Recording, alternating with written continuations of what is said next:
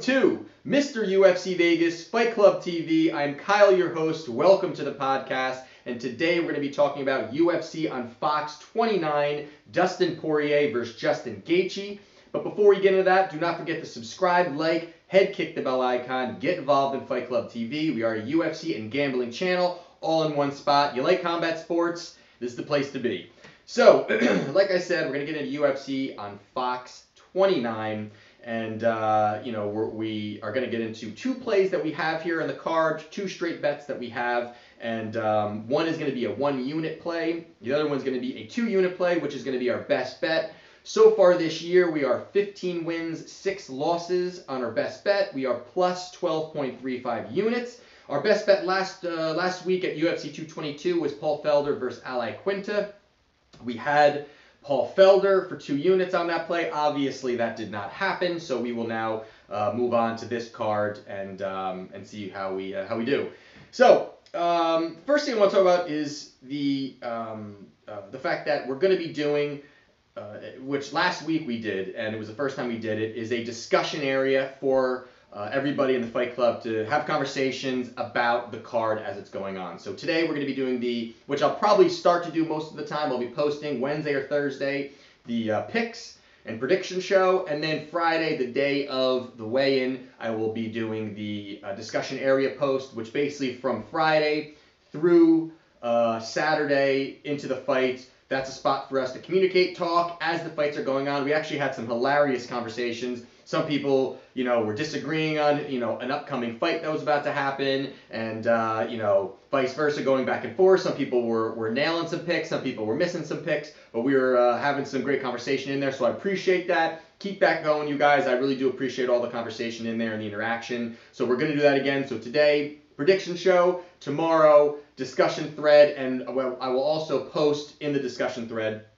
my hero parlay, which is going to be normally seven plays on the card. Obviously for very minimal money, but hopefully you hit it out of the park if you nail those. So the first one I just wanted to discuss, which is not a play, Michelle Waterson versus Courtney Casey. I did like this play.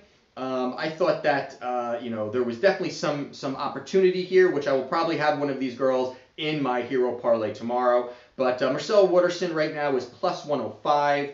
Courtney Casey is minus 122.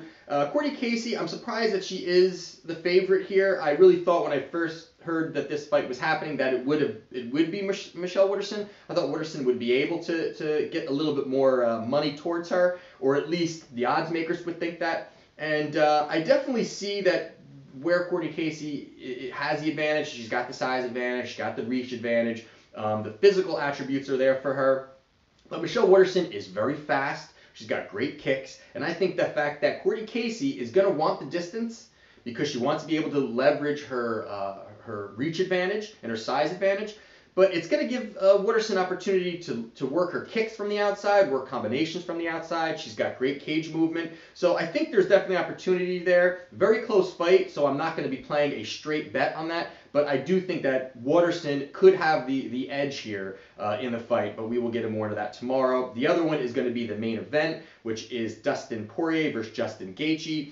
Right now, Gaethje is minus 137, and Poirier is plus 117. I actually, when Justin Gaethje's last fight with Eddie Alvarez, one of our best bet plays, I best bet Eddie Alvarez there for 2 units, and obviously we got that win. And I had said that, man, Justin Gaethje's tough, but whoever he fights next will probably be somebody, more down, not in competition, and he's going to get the win.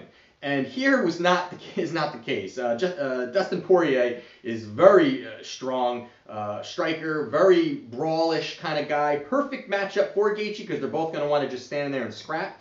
But I thought they would really give him a little bit more of a gimme fight since he was coming in. He was 18-0. Now he's got his first loss. But he's in there and he wants to fight the best of the best. So I definitely give Gaethje a lot of respect on that. Tough fight here. We'll dive into it a little bit more tomorrow because I do feel that there's a play here, and I'm leaning a little bit more towards Poirier. But we'll kind of see how it goes. That the reason basically being is that Gaethje against Michael Johnson, I thought and even against Eddie Alvarez, I mean his output is unbelievable. And in a 5-round fight, I don't know if he's going to be able to keep that pace going. And Poirier's got great cage movement, so it'll be interesting to see how that fight pans out. We will talk about more of that tomorrow, but today we're going to be getting into our 2 plays. Now, the first 1-unit play that we have is Israel Adesanya versus Marvin Vettori.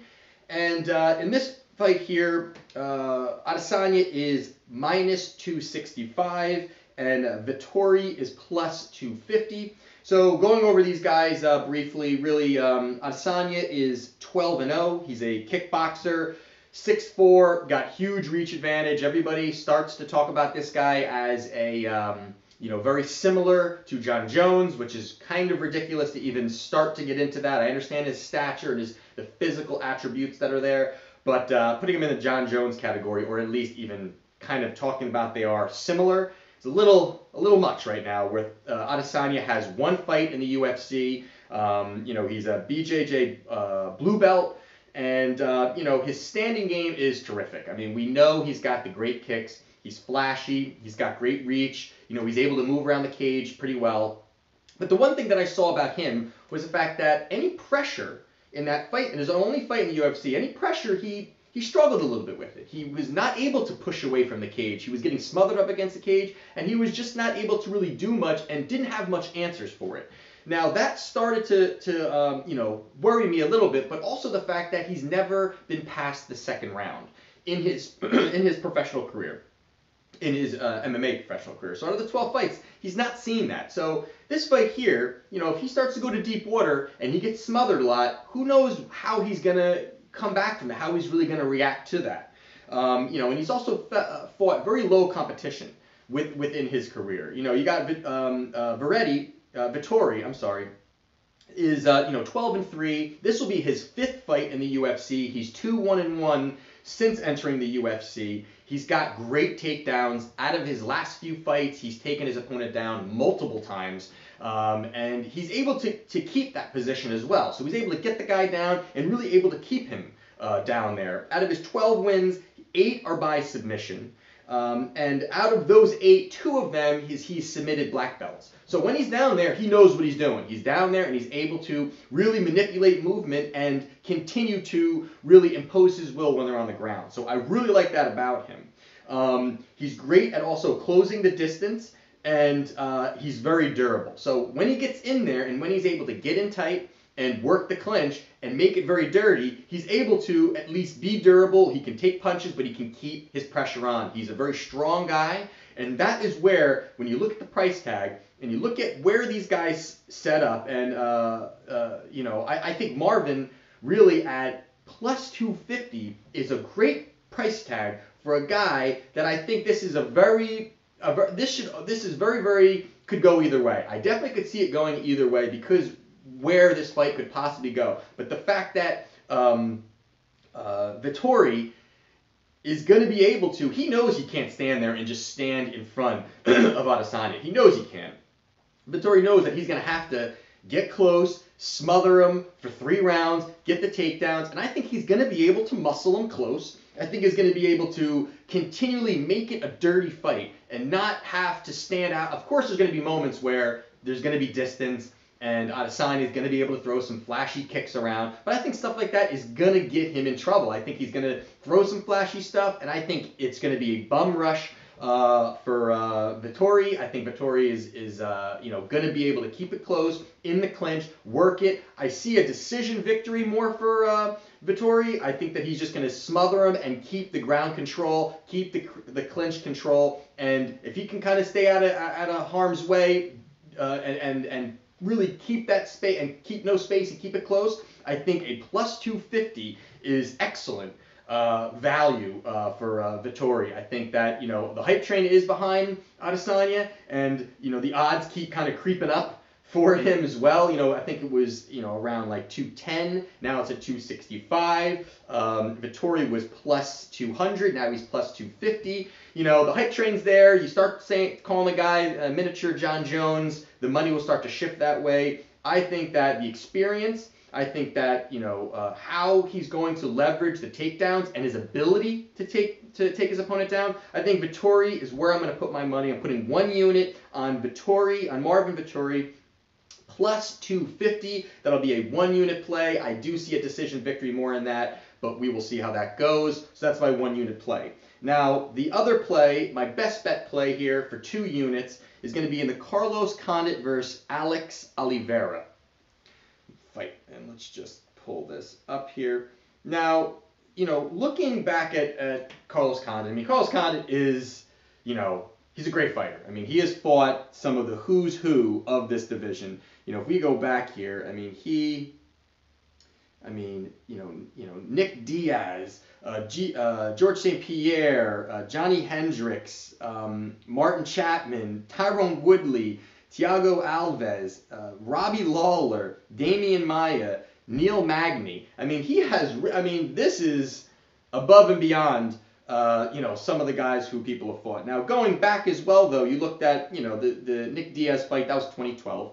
But if you go back here, out of those fights, he's 1, 2, 3, 4, 5, 6, 7, 8. So out of his last 8 fights, he's lost 1, 2, 3, 4, 5, 6, 7. So he has legitimately, out of his last 8 fights, lost 7 of them. Now, again, it's against the top-level competition, and he also had been out of action for a while. And in that fight with Neil Magny, and I rewatched it last night, I just thought he looked out of sync.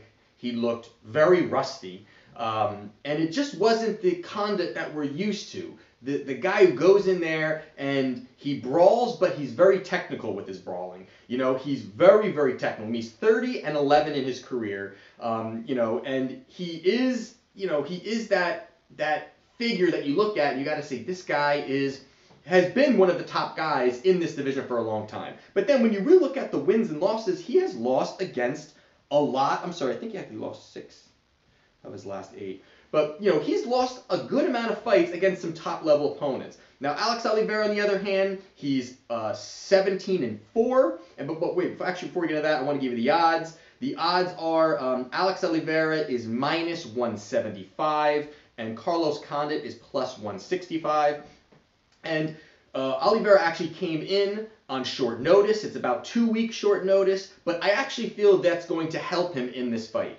Oddly, I just feel like it's going to help him in this fight. Matt Brown was the guy who was supposed to be fighting Carlos Condit. I think they're definitely 2 different fighters. Matt Brown and Oliveira. I like Oliveira's stand-up game. I think that he's doing very well on his stand-up game. He's was on a 5-fight win streak before he lost to Yancy Medeiros, and which was a complete brawl. Fight of the year candidate. They had one of the best first rounds I think you could possibly see in the UFC, but he ended up losing. And I think the only reason he even lost that fight is because of the fact that early punch broke his nose, exploded his nose. I mean, he was pouring blood out of his nose. Every time he was breathing, you could see the blood pouring out even more. And he still was able to keep that fight very close. And I really like the way that he's good on the ground. He's able to take opponents to the ground. He's got a lot of ability when it comes to throwing combinations together, putting together with leg kicks. I really like his cage movement. I think a lot of that is going to be a big part of how he has this path to victory, but also the fact that Neil Magny was able to ragdoll Condit in the last fight. I mean, he was able to. I mean, although Magny is definitely a different fighter compared to Oliveira, but he was just able to really work those takedowns, and that's something throughout Condit's career that he has struggled with takedown defense. He has just struggled with it. I really feel that Alex Oliveira is going to be able to work the clinch and, again, get in close. Kind of the same thing that I do see Vettori doing, that I see him getting in close, working takedowns, working position, winning rounds, and I don't really think the gas tank is there for Condit, but Condit, again, I did not like the ring rust that I saw in that last fight. He looked slow. He did not throw combinations clean, and I didn't like it. I just really didn't like it. Even when I was watching, I'm like, this just doesn't feel like the same guy that I'm used to, cheering for. He just wasn't the. I'm a Condit fan, but I just don't think that he's gonna be able to beat Cowboy Oliveira in this fight. I think he's gonna pick him apart from the outside, and I think that when he needs to, he's gonna be able to get in close and get the takedowns. This could be another decision victory here, but look for the takedowns. I think that's gonna be the key part of this fight, that he's gonna work those. Condit's gonna get caught down on the ground on his back.